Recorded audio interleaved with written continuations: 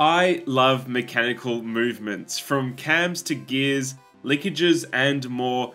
There's just something beautifully elegant about a mechanism achieving its desired effect through physical movement. Over the years, I've created a ton of different projects here on the channel based on mechanisms I've uncovered in old technical manuals and engineering books. And people often ask, hey, where can I find that book? Well, in this video, I'm going to share with you my favorite sources for amazing mechanical movement inspiration, and the best part about it is that they're all completely free. Let's get started.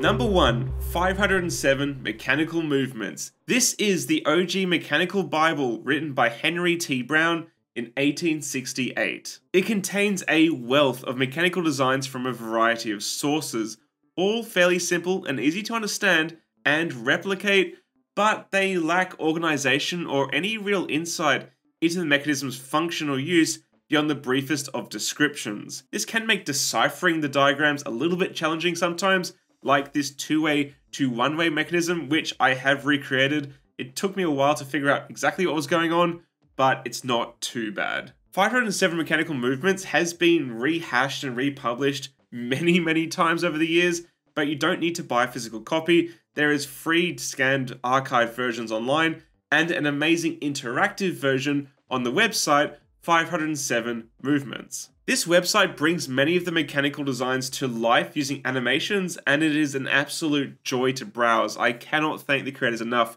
for the creation of this website. Not everything is animated, but even so, it's definitely a resource you need to check out. Reference number 2 is the Engineer's Sketchbook of Mechanical Movements by Thomas Walter Barber, published in 1890. This book is really interesting because it provides a much wider glimpse of what was going on in the engineering and manufacturing space at the time. It has illustrations of machinery and componentry of all kinds with the information of the companies that made them, which is something that's really fascinating. And look, the book is really interesting to browse, but the details that I'm interested in, like the mechanisms I can use in my projects, are fairly sparse and few and far between. That said, it is still an indispensable resource that I check all the time for different ideas, but this is definitely one of the books where a lot of the ideas, diagrams, and concepts in it have been copied and rehashed many times because obviously it's well out of copyright, but you don't need to buy anything because this version is still freely available and is uploaded to archive.org. But for number 3, we are moving way forwards in time to the height of the USSR. This is Mechanisms in Modern Engineering Design by Ivan Artobolevsky. Artobolevsky's achievements in the field of mechanics are not to be understated, and I highly recommend you read up on him. This multi-volume series is a result of his life's work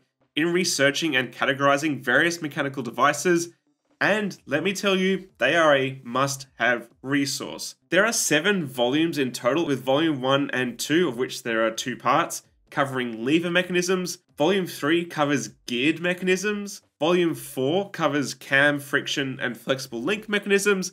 And finally, volume 5, part 1 and part 2 cover more complex pneumatic and electronic mechanisms, as well as hydraulics. Out of all the books, however, it is volume 3 that is a true wonder, and one that was so important to me, I scoured the internet to find myself a hard copy at great expense, and it covers some of the most interesting geared mechanisms you've ever seen. There are irregular gear trains, there is reciprocating mechanisms, mechanisms which transcribe spirals, permutations of Geneva mechanisms which create uniform or irregular dwell cycles, and so much more. Seriously, this book is something special. It is so inspirational to me, and you do not need to own a physical copy because, again, there is a scanned copy available over on archive.org. There are many other printed resources, but as I said, many of them start to overlap. But if you think I've missed out your favorite, most important resource for engineering and mechanical mechanisms, then please leave it down in the comments below. Just don't leave a link, just give me the name because links get blocked by YouTube. I'm sure it'll help out a lot of people, and I would love to hear what you think is a fantastic resource for mechanical movements. But old dusty books are only one source of mechanical inspiration, because next I want to talk about some YouTube channels that I find really interesting and inspirational for my projects. And we'll be kicking things off with a channel I really hope you're familiar with. Thang 010146. If your YouTube algorithm is anything like mine, then you would have been served these mesmerizing 3D renders of various mechanisms, and Nguyen Thang has been sharing these designs online for 14 years. He's a retired engineer, and he still uploads these really interesting animations of all kinds of interesting mechanisms that do all sorts of crazy things. Many of them represent or build on mechanisms that were in the printed text I've already talked about, and by being an animation, it makes it easier to understand what's actually going on. Also important to note, he shares critical information, for example, relations between lengths and that sort of thing, in the video descriptions, because you'll need that info if you want to recreate the mechanisms that are shown. And while 3D animations are definitely nice, eventually we want to work up to the real world where we build physical things using these amazing mechanisms. And one such channel that does that really well is S.CRAFT. I have James from Broken Link Robotics to thank for bringing this Japanese channel to my attention, and on S.CRAFT they use 3D printing to bring mechanical movements to life, usually with a little bit of personal flair. These design touches often result in some really mesmerizing mechanical art, like this multi-stage Scotch yoke mechanism, which shows the sine wave in a really elegant manner. I only just recently dropped my video on the Scotch yoke, but in that I used glow-in-the-dark pigment to map out the sine wave that the Scotch yoke mechanism produces, and showed how that's different to a crank.